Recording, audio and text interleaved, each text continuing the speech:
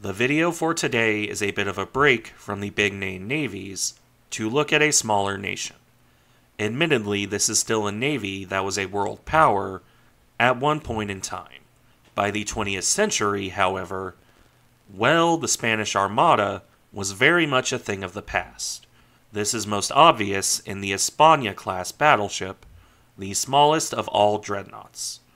It is also apparent in the topic of this video, the Spanish cruiser Canarias, a modified take on the British County-class cruiser with a protracted construction process, including multiple changes of ownership. The ship was laid down when Spain was a kingdom. She was then launched under the Spanish Republican government, where she was promptly seized and complete by the nationalist faction in the Spanish Civil War. This cruiser saw 3 governments before she was even completed. If nothing else speaks to Spain's decline as a great power, this certainly does. This is not to say Canarias didn't give good service in her own way. Her sister was rather less fortunate, but that will be a different video. In any event, let's begin with the design history. Now, for those who don't look at the community posts, I got really sick last week. My voice, as you can tell, still hasn't fully recovered. That's why this video is coming now, when it was intended for last Thursday. And also why there was no shipwreck video this weekend. I apologize for how rough my voice still is, but I didn't want to delay any longer. Hopefully that won't be too distracting. In any case, let's get back to the video. The Canarias-class cruisers originated in a Spanish naval program of 1926. As I mentioned earlier, the Spanish Navy was in a rough state at the time. One of the 3 dreadnoughts, España herself, had run aground and been wrecked in 1923. Of their cruisers, only a handful were modern, and even those were light cruisers. The result was Spain seeing a strong need for more modern warships. As a result, the Spanish government ordered 2 new heavy cruisers. While Spain was not a signatory to the Washington Naval Treaty, these new ships were still treaty cruisers in the traditional sense. They were designed broadly to the 10,000-ton displacement limit. This isn't a surprise, as the ships were heavily based on the British County class, which were themselves treaty cruisers. That design lineage held true with the Spanish ships, leading them to be, more or less, treaty compliant. There was also a certain desire in the Spanish government to hold to potential future treaties. Before moving on, I'll note here that I often see Philip Watts cited as the designer for these ships. That would be an interesting case, considering the naval program was approved in July of 1926, and Watts died in March of 1926. I can make a joke about zombie ship designers here, but the more likely answer is simple. Either some confusion in the exact design process, or they were based on work Watts and his team did, but not explicitly designed by him, unless the Spanish approached him before approving the naval program. But without access to the archives, I can't be sure on that. Either way, the general claim remains that Philip Watts designed these ships. Regardless of where the design originated, the Canarias-class cruisers were very similar to their British counterparts, specifically to HMS Kent. The armor protection was functionally identical, for example. The Spanish cruisers even retained external torpedo bulges, which the British removed on later counties. The hull form was also similar, with a slightly increased length and a slightly reduced beam. The Kent class was 630 feet, 192 meters long, and had a beam of 68 feet, or 21 meters.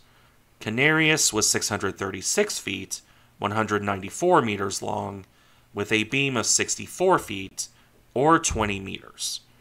And, of course, the main battery was the exact same. 8 8-inch guns and 4 twin turrets.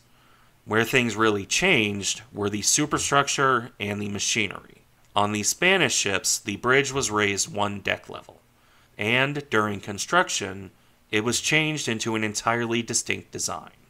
This is quite clear when you compare the two ships. The machinery, meanwhile, was increased by 10,000 shaft horsepower. This required changes to the machinery spaces, which resulted in a different funnel layout. Initially, two funnels that were then trunked into one large funnel, and then later on, back into two traditional smokestacks. That does cover the design history, at least in basic form, so I'll wrap this up with the technical details on their own. The Canarias class displaced 10,840 tons at standard loading. This rose to 13,700 tons at the full load. On that displacement, the cruisers carried 8 8-inch 203mm guns. The layout was identical to the British design. 2 superfiring pairs, 1 pair ahead of the bridge, and 1 pair on the stern. As designed, these were supported by 8 4.7-inch secondary guns, as well as 12 21-inch torpedo tubes and 4 triple mounts, and a smattering of anti-aircraft guns, both 40mm and 20mm. We'll see later on that this was not how the ships were completed. Armor protection, meanwhile, was quite thin, a 2-inch thick main belt, with the magazines protected by a 4-inch armored box. The design speed was 33 knots on 90,000 shaft horsepower through 4 shafts. With all of that out of the way, we can now move on to service history. Both of the Canarias class cruisers were built in the SECN dockyard in Ferrol, Spain. This was the only Spanish yard capable of building such advanced ships, so both of the sisters were laid down there on August 15, 1928. Things would derail fairly quickly. Economic issues became a real problem soon after these ships were laid down. Canarias would not launch until May 28, 1931, as a result. Her sister, Belarus, wasn't launched until April 20, 1932. By the time they entered the water, the cruisers went through their first change of government. The Spanish monarchy fell in 1931, replaced by the Second Spanish Republic. Continuing financial issues, and now political problems, further delayed completion of the cruisers. Their fitting out process was long, drawn out, and never actually completed to the original design. Canarias ran her sea trials in 1934 without her aft turrets. This went well by all indications, as the ship returned to dock to finish construction, which continued at a slow rate until the second change of government. In the event, the Spanish Civil War broke out in July of 1936. Both of the cruisers were still incomplete at the time. Canarias lacked her secondary battery, fire control equipment, and seaplane catapult. Both of the ships were captured in dock by the Spanish nationalists soon after the war broke out. Incomplete or not, they instantly became the most powerful ships in the nationalist fleet, which did also include España, the renamed Alfonso XIII. That dreadnought was old, however, and by no means a modern combatant. Unsurprisingly, the nationalists rushed the cruisers through the finishing touches of construction. Hastily trained crews were assembled, and Canarias was fit with whatever the nationalists could scrounge up. Old 4-inch guns, and even older 57mm weapons, came from España. Light anti-aircraft guns were completely lacking. To make up for the missing fire control system, a junior officer rigged up a Vickers system from a shore battery to replace the missing equipment. It was a hack job, but it worked. With the old guns, the improvised fire control, and a motivated but undertrained crew, Canarias entered service in September of 1936. Her first mission came soon after, as the new cruiser was sent to open the Straits of Gibraltar. This mission began on September 27, 1936. By the night of the 28th, Canarias and another cruiser, Almirante Cervera, had reached the strait. A pair of Republican destroyers patrolling the area had the misfortune to run into the cruisers. One was damaged by Cervera, while the other one was located by Canarias at 6:40 a.m. on September 29th. That destroyer, Almirante Ferrandis, was hit by accurate fire from Canarias and sunk within the hour. With the Spanish Republican fleet occupied elsewhere, the cruiser could do her mission. Canarias and other ships began shipping nationalist forces from Africa to Spain. This was more important than the sinking of the destroyer, even if it wasn't a war-winning move in of itself. After that initial transport run, the cruiser remained in the area. Her new duty was escorting convoys and hunting Republican shipping. During this process, Canarias did not sink any other Republican ships. Her guns mostly found use in bombarding shore targets. Useful, but not exciting. Excitement came, instead, from an unexpected source. On December 14, 1936, Canarias caused an international incident. A Soviet ship, Komsomol, had been shipping material to the Republicans multiple times. On the late afternoon of December 14th, Canarias caught the Russian ship off the Spanish coast, and promptly sank her without, apparently, verifying what cargo the ship was carrying. Regardless of what the Russians had been shipping, this action led to a sharp decline in Soviet shipments. An international incident, to be sure, but one that didn't really hurt the nationalists, and can be argued as helping them. In any case, with this done, the cruiser returned to blockade duty. She would gradually begin to receive new guns, with 6 of the 4.7-inch weapons fitted in October of 1936.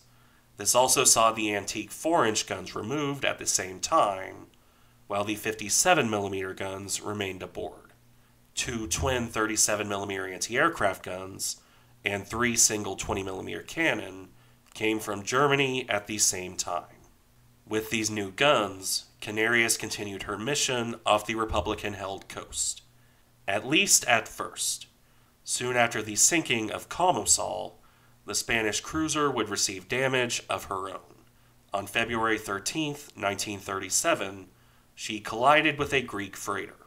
This ripped open her starboard side and necessitated a return to dock for repair work. This would last until March of 1937.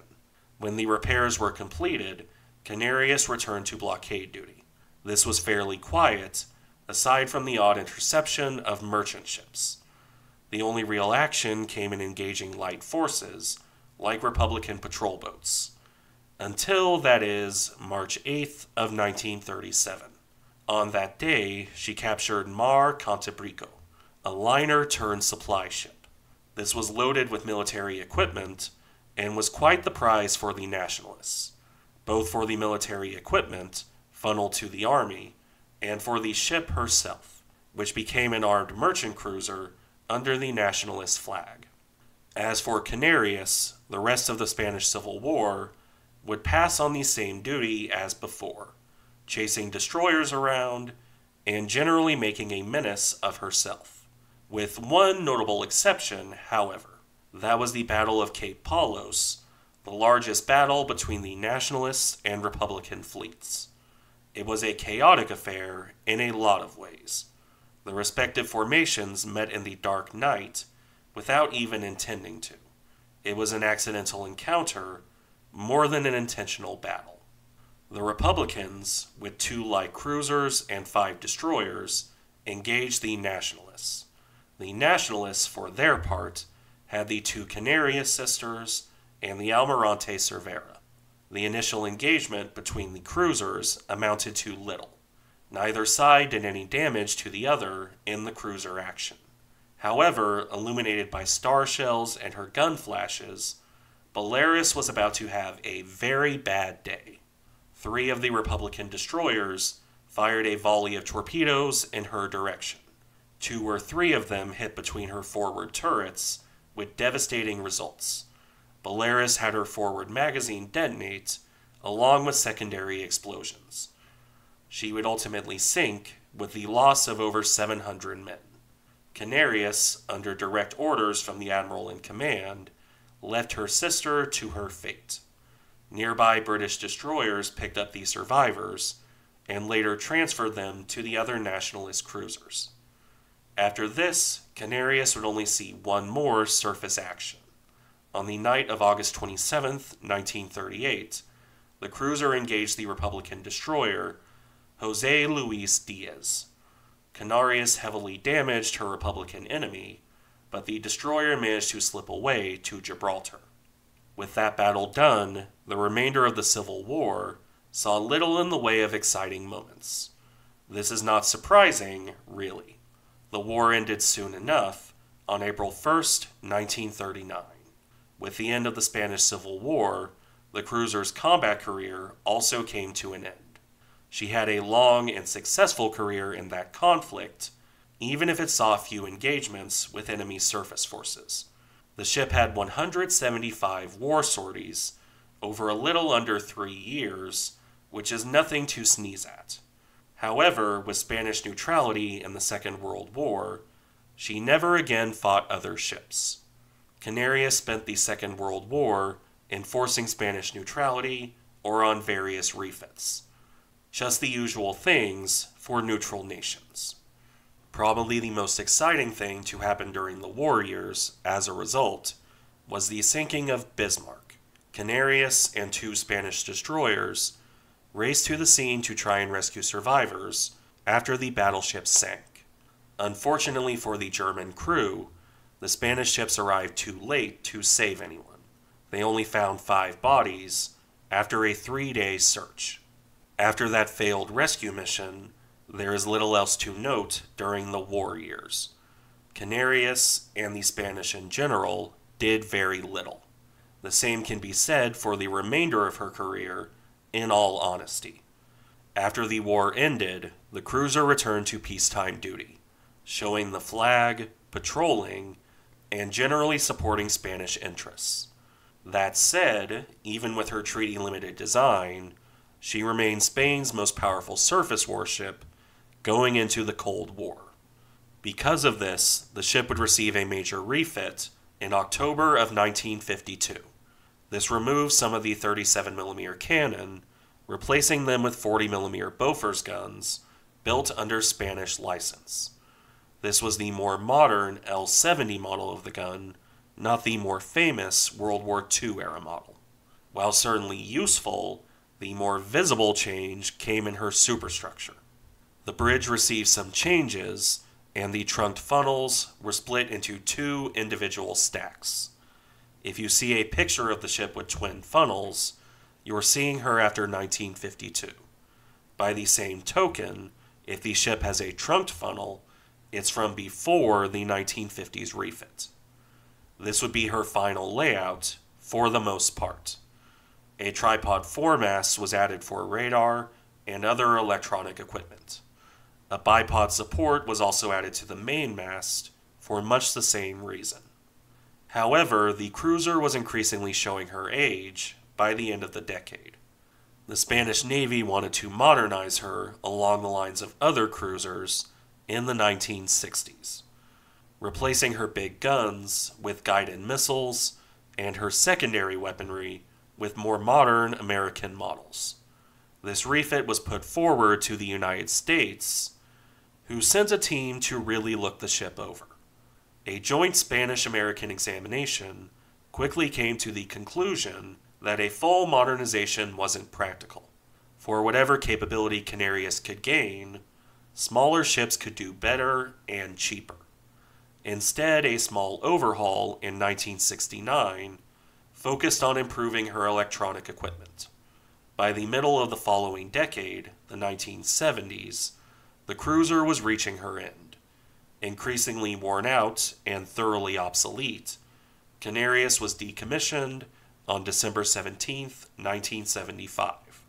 Efforts were made to make her a museum ship, but the money simply didn't materialize. As a result, this historic ship was scrapped in 1978. Thank you for watching. Remember to like, comment, and subscribe if you enjoy the content. And I'll see you in the next one. Hopefully with a recovered voice.